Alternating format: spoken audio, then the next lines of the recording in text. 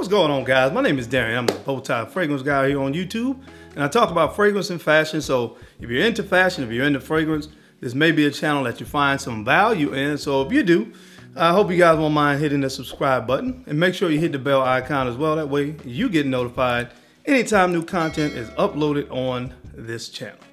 So guys, today I'm going to be comparing and contrasting two fragrances.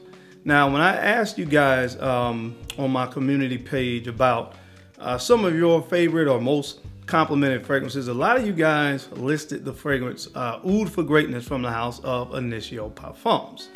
So recently here in a swap, shout out to my guy Ryan again, we did a swap for a fragrance that I've kind of wanted to get my nose on for quite some time from the house of Parfums de Marly, and I'm talking about Haltane.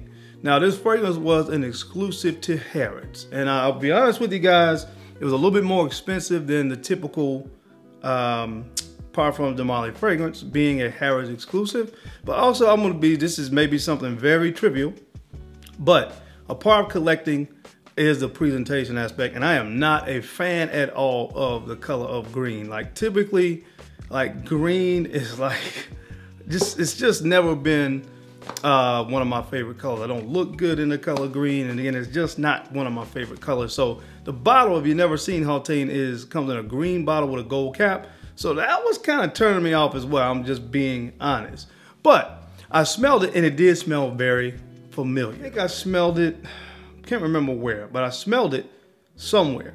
And when I smelled the fragrance, it reminded me of Oud for Greatness. So I was like, the bottle, price, kind of smells like Oud for Greatness, so you know, just let me hold off. So again, shout out to Ryan. I was able to swap this fragrance, and now I have it in my collection, and I wore it. And I will tell you, of course, these fragrance DNAs are very, very similar. They're similar, but there are some differences here, and I just want to kind of talk about those differences today to see which one, you know, especially for you guys out there that love Oud for Greatness, to let you know which one I think I like better, and to kind of give you guys maybe an alternative to Oud for Greatness as well. So this is going to be kind of fun. If you want to see my thoughts on Oud for Greatness as well as Haltane from Parfums de Marly, then you guys know the routine. Keep it locked right here.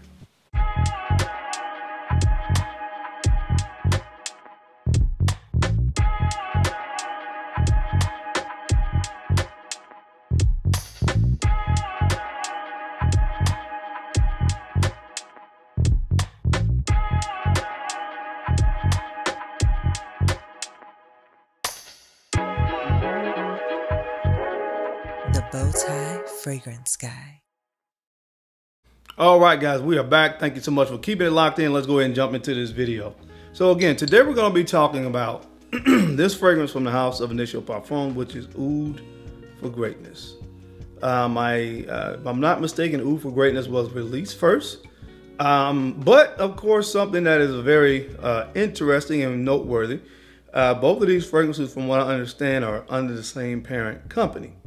So that's also something that could be very interesting and add some intrigue to this story and this contrast and comparison here.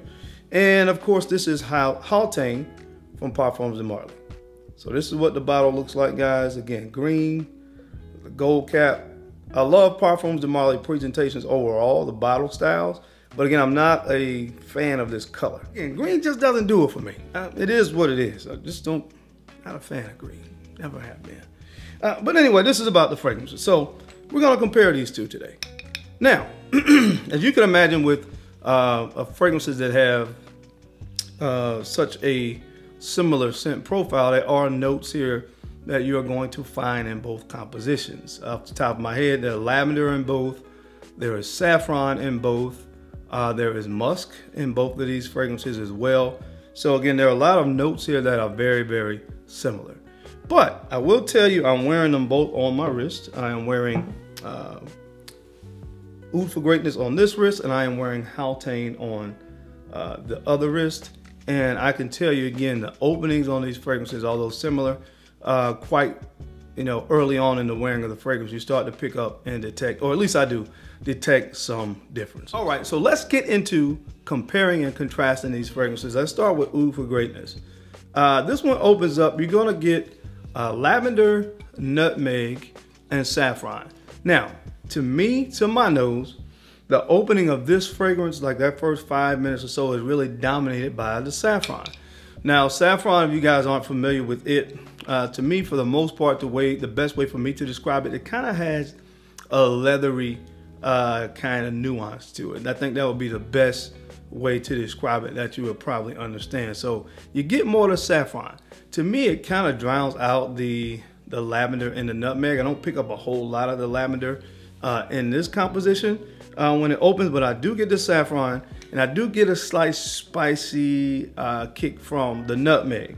Now, this one, on the other hand, on the contrary, the Haltane fragrance, this one is more clean and slightly sweet and herbaceous when it opens up.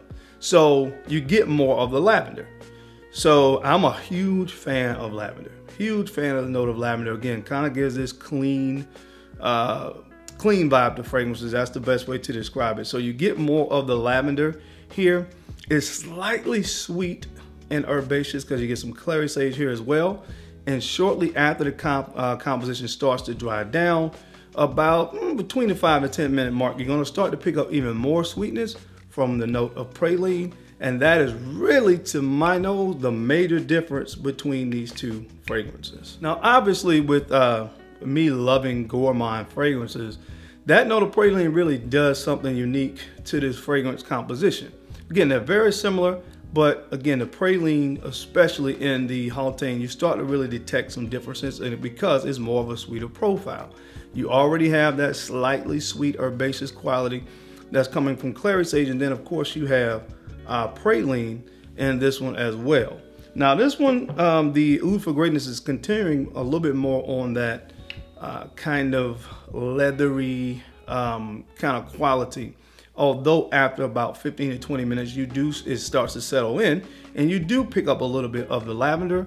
But once again, I will say, to my nose, I get a lot more of the, the spices and along with the saffron in this fragrance. So those are kind of some of the main differences that you're going to detect in this fragrance as it opens up and then as it starts to really dry down and transition. Now, when these fragrances both completely dry down, the similarity that you're going to experience here is they both have oud and they both have musk in both compositions. So definitely the note of oud is something that really ties both compositions together as the fragrance really reaches the, the far dry down. The difference, this one right here is more earthy. So this is a more earthier composition. You really start to have some earthy patchouli note that really starts to peak into this fragrance when it dries down. And with the Haltane, you're actually going to start to pick up more of a leathery nuance when it dries down, because in addition to the oud and musk, you start to pick up that saffron because it's a base note here. So the dry down of this one a little bit closer resembles the opening of this fragrance when that saffron really starts to come into play as the Haltane really dries down. So from top to bottom, again, there are going to be some differences, and they kind of cross paths, as the fragrances start to develop. You pick up elements of Oud for Greatness at different points in your olfactory experience with Haltane and vice versa. So again, very similar fragrances, but at the end of the day, they are different. Now, if you talk about performance and things of that nature, they both do great on the performance. From the performance perspective on my skin, they both give me at least 8 hours. I think they both would really serve the same kind of occasions. I think they both could be kind of signature scents because they have that, that quality to them where you could wear them in a little more casual, dressed up. And really, I think they can cross most seasons as well. So from that standpoint and perspective, they are very similar as well. Now, from a cost perspective, I think it is a little bit easier to find Oud for Greatness more discounted at different places than Haltane. Again, it was an exclusive to Harrods, and it's starting to get out there a little bit more. But again, it's a little bit more of an exclusive fragrance, so it's harder to find that one discounted. So from a price perspective, you're probably better off looking at Oud for Greatness. But my personal opinion, at the end of the day, which one do I prefer? I'm going to say this one, Haltane.